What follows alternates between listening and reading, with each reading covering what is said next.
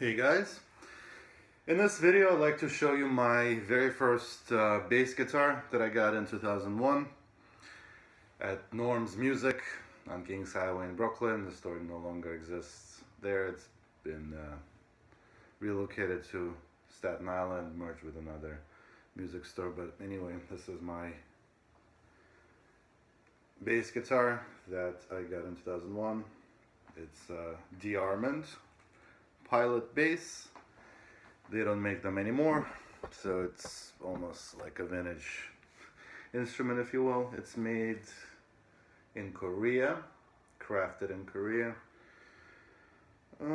So let me go over some of the features. This bass cost me 200 bucks used. I think new it would have been around $300. It's your kind of PJ combination, except the pickups, the split pickup is kind of opposite of what you find on your Fender Precision bass. This side is closer to the neck and this side is closer to the bridge. On the P bass it's the opposite, and this is a jazz pickup. So these are kind of I don't know what kind of pickups they are, but they kind of look like EMGs. It's also an active bass. It has a 9-volt battery in there. Your tuners, they're pretty good actually. You know, I never had any problems with these tuners. And in terms of this bass, I used it when I started recording my music on my computer in 2001 using Cakewalk, overdubbing all different instruments. So this bass served me well, and then I used it in university pep band and made some money playing it. Played some more gigs, and when I started playing bass with my band called Mobius, I initially used this bass, and then I realized I needed something better, and I got a Korean 24 fret jazz bass, which you can find the video for in my channel. This bass also has, instead of the regular 34-inch scale, it has a elongated 35-inch scale. It's neck heavy, not terribly, but still neck heavy. And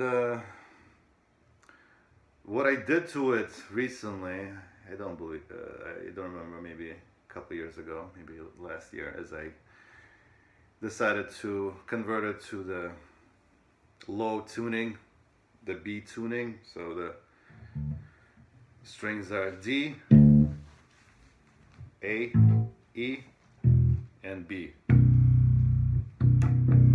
And for low tunings, actually, the long scale is preferred, so it worked out very nicely. I put on flat wound strings. Also, I had some neck warping, and some frets were kind of, you see the action is not exactly great, but with flats it feels nice. So let me go over some of the features. It's an active bass. This is the pickup selector. In this position I'm using the split pickup. In this position, if I turn the knob counterclockwise, it engages the jazz pickup. So you notice the hum because it's a single coil pickup. In this split pickup position, there's no hum. In the middle, there's some hum. Okay. Now this is the volume knob. This one.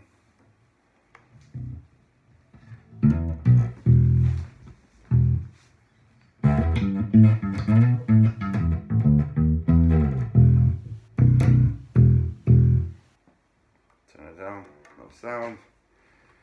And then there's your 3-band EQ. This is the bass.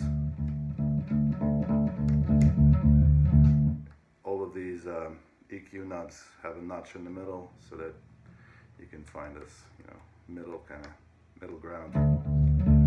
Bass cranked, bass removed, mids cranked, mids removed, and treble.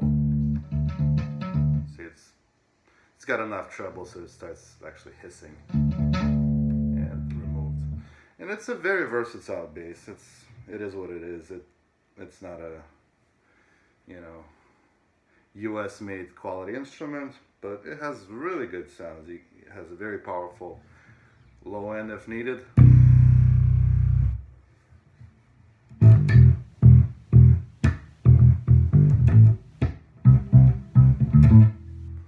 You get it.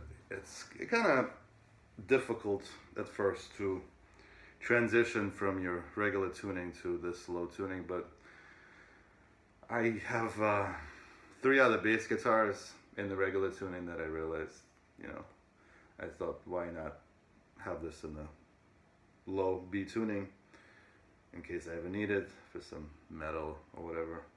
And I tried playing a 5-string bass, but it's just confusing to me. I prefer 4 strings. What else? Oh yeah, it's got 22 frets. Yep. There's my DeArmond bass. In case you're curious, for a beginner, intermediate kind of player, this instrument is very solid. You know, nothing went wrong with electronics so far in 17 years. It looks great. It's a solid piece of wood. Maybe actually, I think there's a middle kind of section that is different. So I think it's 3 pieces. I've dropped it so many times and never cracked. It's not a veneer on top of some kind of composite. It's just a solid piece of maple, I guess, or whatever the hell it is. Yeah. Oh, and the stickers, that's from the old non-existing radio station, Russian radio station that my friend used to work at, and I just whatever decorated it with these stickers. Also, I forgot I used this bass in a company band at my job when I first started it. I work at the company called Metadata Solutions. MD Soul is the domain, and the company name, right, is MD Soul, and the band name became MD Soul, like soul music. So I also used it there. I used it as a backup. There you go. Thanks, guys.